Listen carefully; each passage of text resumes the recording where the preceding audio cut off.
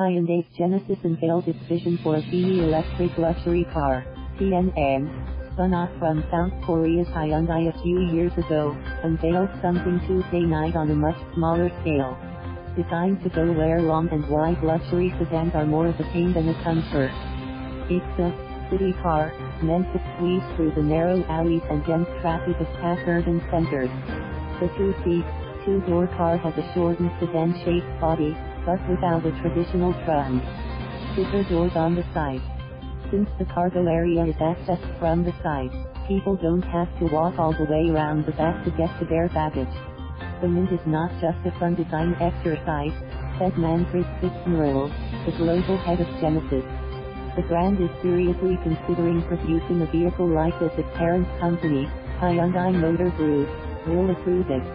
It could eventually enter production around 2022, Fitzgerald said at a meeting with reporters before the unveiling.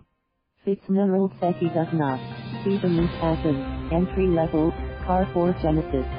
Instead, it's simply an alternative product intended to be just as luxurious as any other Genesis model. I think this will be definitely an icon for the brand, he said. Despite its dimensions, the Mint is not meant to be a sporty car. It is really intended for urban gridlock as opposed to sweeping country roads. The fact that the car is electric allows designers to create more interior space, and no room has to be carved out for an internal combustion engine or a transmission. I don't think that you need a lot of sports attributes for this, Fitzgerald said. This is something which will be very pragmatic, but at the same time cool and stylish. Thank you for watching.